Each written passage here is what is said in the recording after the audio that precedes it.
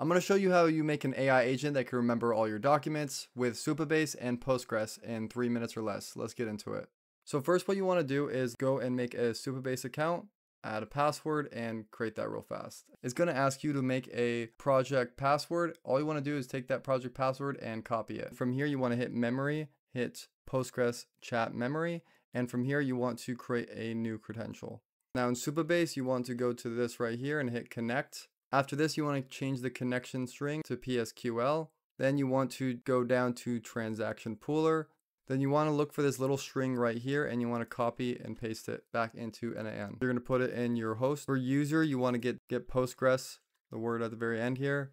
You copy and paste this as well. Put this back into NAN to put in your user.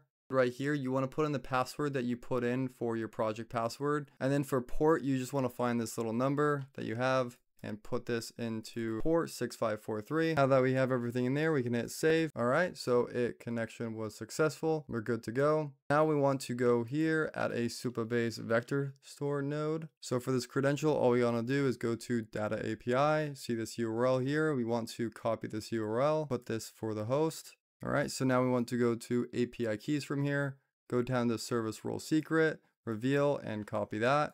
Put this for your service role secret. Can hit save. All right, everything was connected successfully.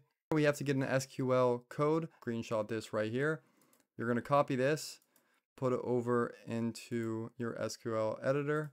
Everything looks good. You hit run, and it's going to create the files that you need in the table editor. So to set it up with your Google Drive, you want to just open a Google Drive, hit download a file. After you do that, you want to connect a Supabase store. You want to add documents to a vector store. You want to add documents.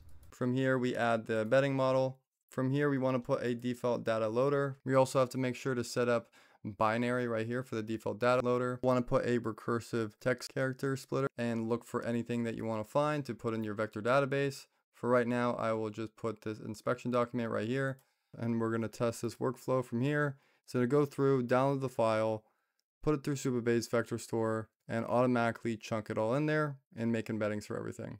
The agent will look through, use Supabase vector store, and give you the output after looking through everything. There we go. And you can see it shows everything that we have from that inspection document that we just put in there. And this is a really great way to set up RAG for yourself in your AI agents.